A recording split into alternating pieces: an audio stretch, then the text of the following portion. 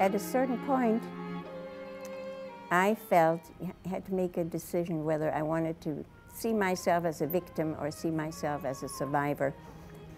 But for me, I really wanted to encompass the joys of life. And there's so much joy to be found.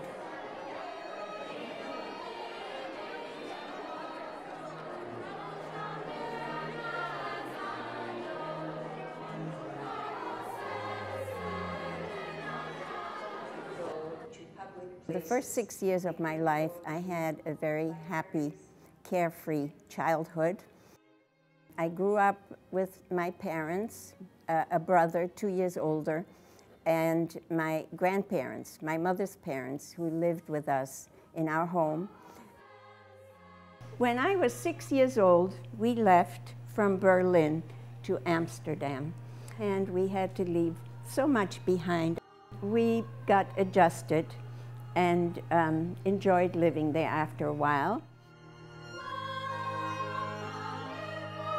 The Nazis zeroed in on the Jews and prepared for the plan, that is, to execute, to get rid of all the Jews. So there was this day in June, and so it was very hot, and we were marched to a square, and then we were loaded on trucks, and then the trucks took us to the train station, and at the train station there was this long, long train because hundreds of people, probably more than 1,000 people lived in this neighborhood, and they were all arrested. And that's how we were transported from our home to a camp.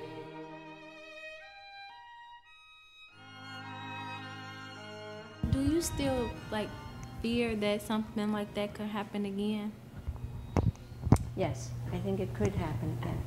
That's why it's so important never to be a bystander, because we all have responsibility to prevent things like this from happening again. There are always the people who are the perpetrators of evil, and then there are the victims. But I think the people who are really responsible are the bystanders.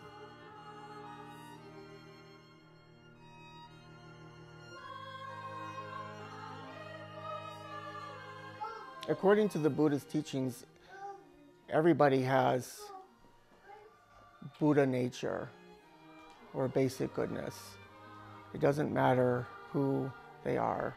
She has definitely not only maintained but developed an open heart for all of humanity, compassion for everybody. And it's certainly manifested in her work with Palestinians.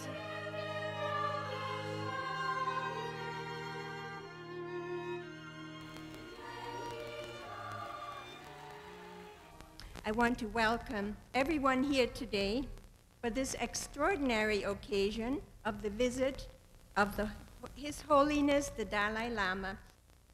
Having personally experienced foreign occupation and persecution during the Holocaust, I feel a special appreciation for those who have dedicated their lives to end suffering in the world. And thus, it is a very special privilege for me to be here today. In awarding the Wallenberg Medal, we hope to honor all those who have acted heroically, whether famous or anonymous, thereby inspiring us all to act out of courage and conviction. Do I want to be a victim, or do I want to be a survivor? And that's a deliberate choice that everyone can make. And a lot of the, maybe, I don't know, I think of all ages, people have different responses in that regard. And, you know, when you're a victim, then you're powerless. Horrible things have been done to you. You can't undo them. The world owes you. When you're a victim, you see yourself as a victim. The world owes you, and the pain never goes away. And when you're a survivor, you have all these options. You put it behind you, and you can enrich your life because you've survived it, and you will survive other experiences, and you can embrace, you know, everything that the world has to offer you: beauty and music and art and nature and family and love. So I think those are choices.